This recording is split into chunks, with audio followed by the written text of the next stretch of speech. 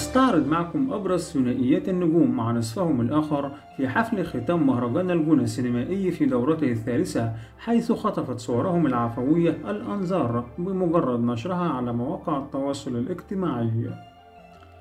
كان من أبرز ثنائيات المشاهير في ختام مهرجان الجونة الفنان محمد هنيدي، الذي أطل مع زوجته في ظهور نادر لها لتنهال التعليقات على صورهما سويا من محبي الفنان الكوميدي الذين سعدوا بظهورهما معا على السجادة الحمراء.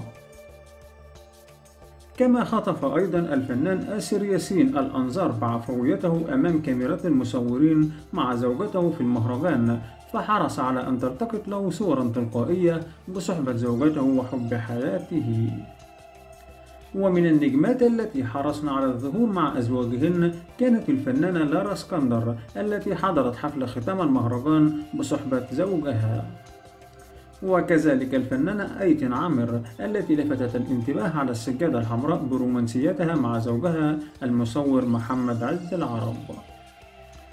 وأيضا استطاع لاعب الكرة الشهير حسام غالي أن يسرق الأضواء من نجوم الفن بفضل وسامته اللافتة وظهورها على السجادة الحمراء بصحبة زوجته ذات الجمال الناعم.